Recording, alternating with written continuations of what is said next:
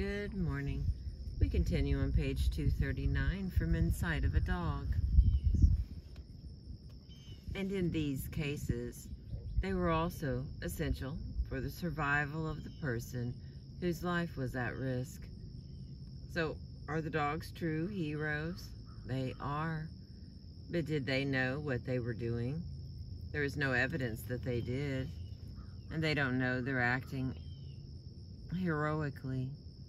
Dogs certainly have the potential, with training, to be rescuers. Even the untrained dog may come to your aid. But without knowing exactly what to do, their success is due instead to what they do know. That something has happened to you, which makes them anxious. If they express their anxiety in a way that attracts other people with an understanding of emergencies to the scene, or allows you leverage out of a hole in the ice, great. This conclusion is affirmed by one clever experiment performed by psychologists interested in whether dogs show appropriate behavior when there is an emergency. In this test, owners conspired with the researchers to feign emergencies in the presence of their dogs in order to see how their dogs responded. In one scenario, owners were trained to fake a heart attack, complete with gasping, a clutch of the chest, and a dramatic collapse.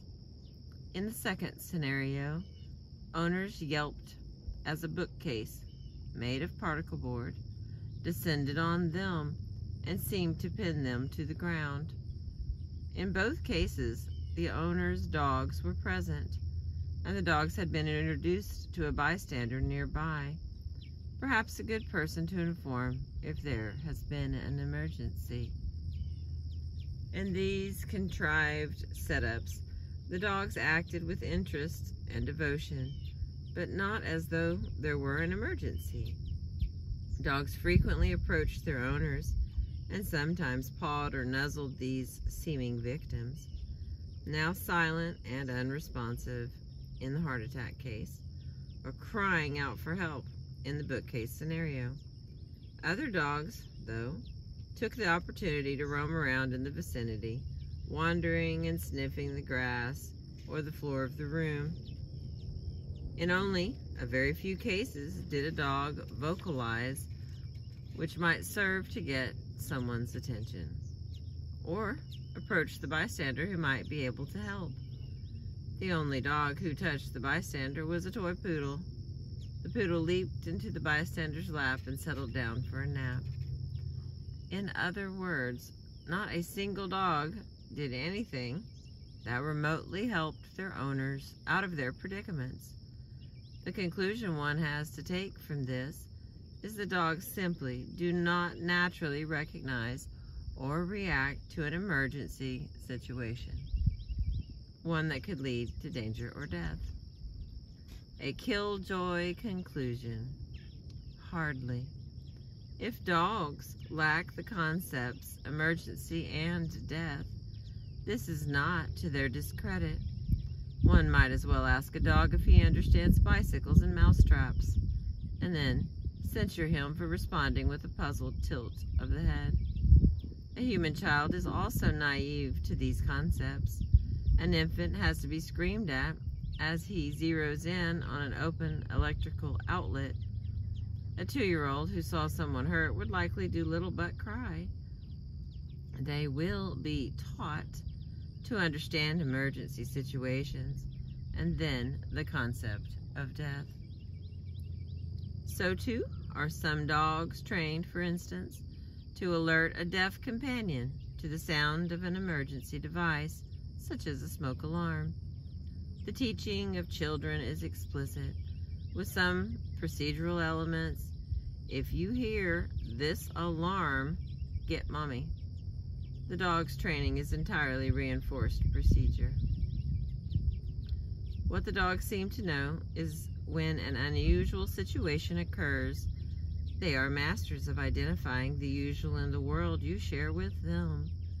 You often act in reliable ways, In your own home, you move from room to room, spending long pauses in armchairs and in front of refrigerators. You talk to them. You talk to other people.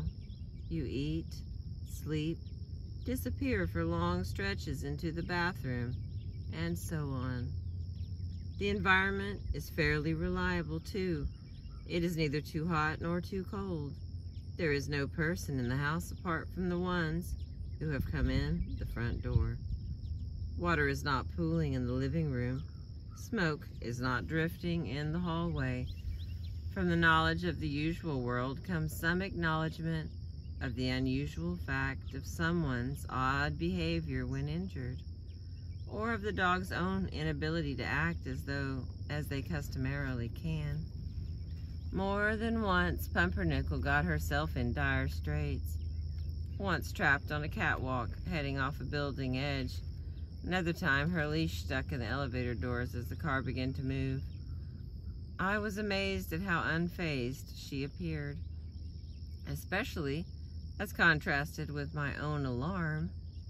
It was never she who got herself out of the fix.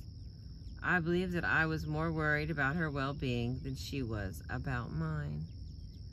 Still, much of my well-being hinged on her, not on her knowing how to fix dilemmas, great or small, in my life, but rather on her unremitting cheer and constant companionship. Roman numeral 2. What it is like. In our attempt to get inside of a dog, we gather small facts about their sensory capacities and build large inferences upon them. One inference is to the experience of the dog, what it actually feels like to be a dog, what his experience of the world is. This assumes, of course, that the world is like anything to a dog. Perhaps surprisingly, in philosophical and scientific circles, there is a bit of debate about this.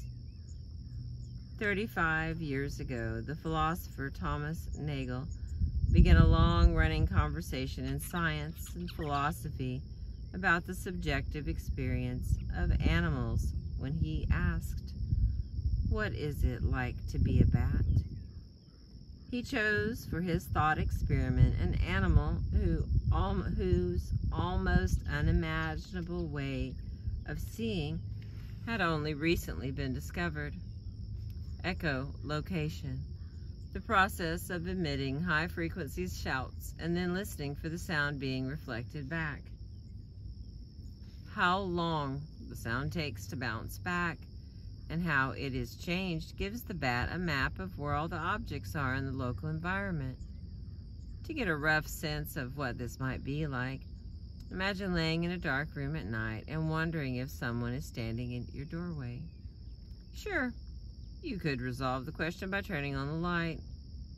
Or, bat-like, you could hurtle a tennis ball at the doorway and see if A, the ball comes back towards you or flies out of the room, B, if a grunt is heard at about the time the ball arrives at the threshold.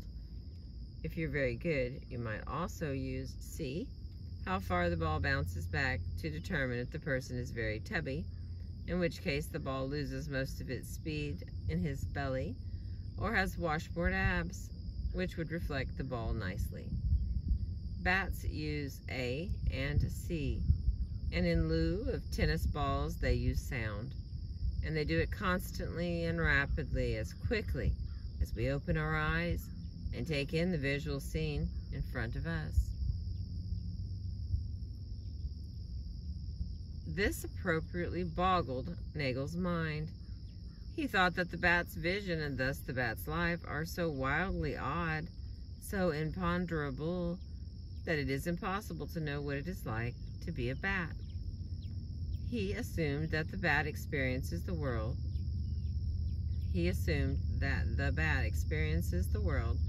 But he believed that the experience is fundamentally subjective. Whatever it is like, it is that way only to the bat. Trouble with his conclusion has to do with the imaginative leap that we do make every day.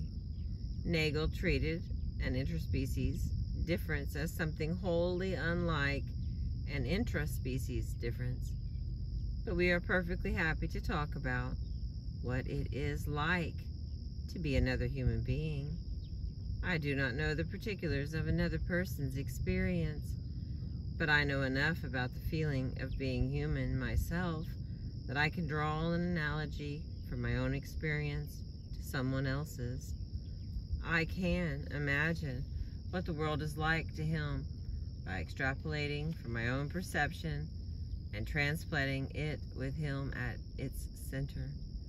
The more information I have about that person, physically, his life story, his behavior, the better my drawn analogy will be. So we can do this with dogs. The more information we have, the better the drawing will be. To this point, we have physical information about their nervous systems, their sensory systems, historical knowledge, their involuntary heritage, their developmental path from birth to adults, and a growing corpus of work about their behavior. In sum, we have a sketch of the dog Umwelt.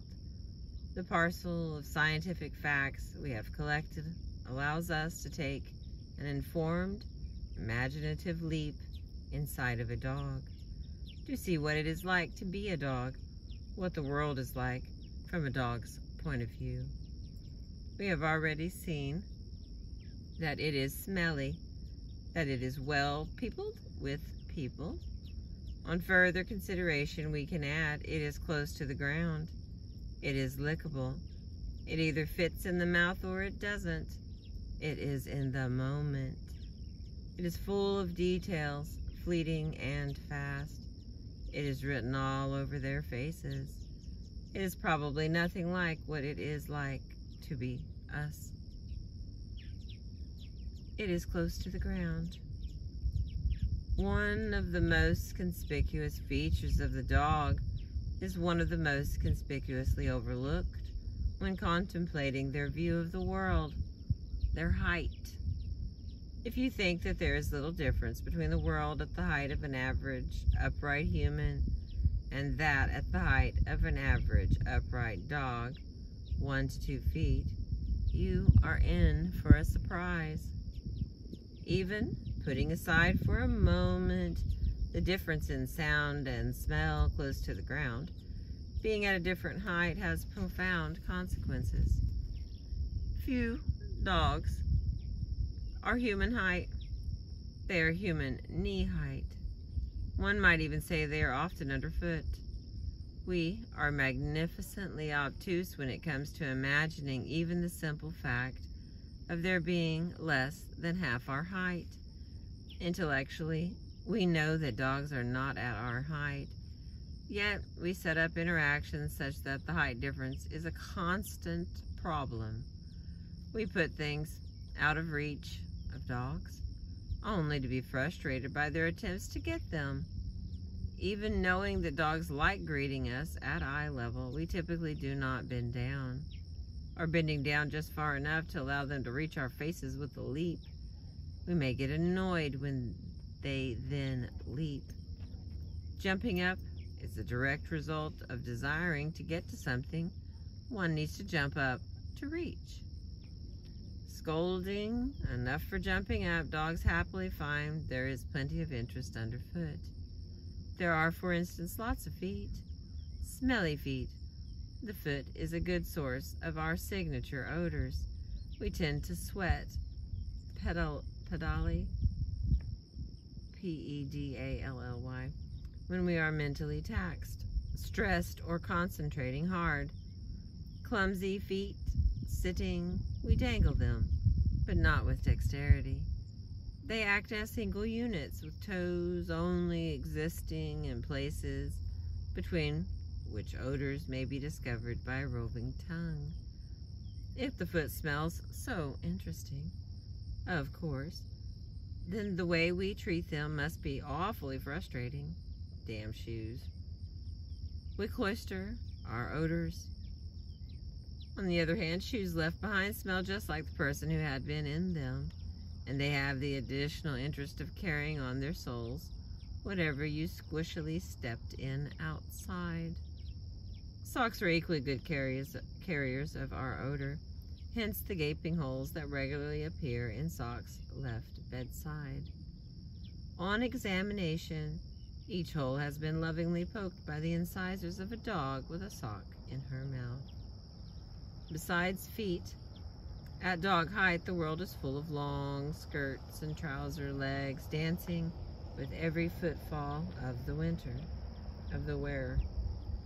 The tight, whirling motions, the warp of a pant leg, presents to a dog's eye must be tantalizing. Between their sensitivity to motion and their investigatory mouths, it is no wonder one can find one's pants being nipped by the dog at the end of your leash. The world closer to the ground is a more odoriferous one, for smells loiter and fester in the ground, while they distribute and disperse in the air. Sound travels differently along the ground, too.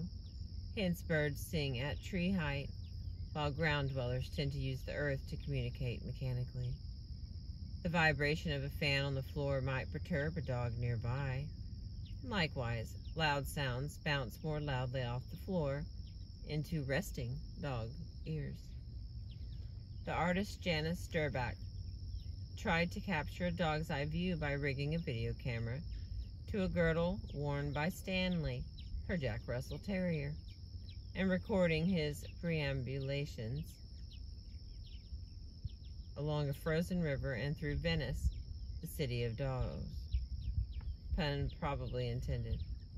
The result is a manic, jumbled rush of sights. The world's a kilter, and the image never calm. At 14 inches above the ground, Stanley's visual world is a glimpse of his olfactory world. What catches his olfactory interest, he pursues in body and sight. But by suiting up animals with critter cams, we are mostly getting an idea of their vantage on the world, not their entire umwelt, with most, if not all, wild animals only by taking such a vantage may we have any information about their world, their day. We can't keep up with a diving penguin as a camera strapped to its back can. Only an inconspicuous camera could capture the tunnel building of a naked mole rat underground. To watch Stanley from the vantage of his back is to be surprised at the view. There is a temptation, though, to think that by capturing a picture of Stanley's day, we have completed the imaginative exercise. It is but the beginning.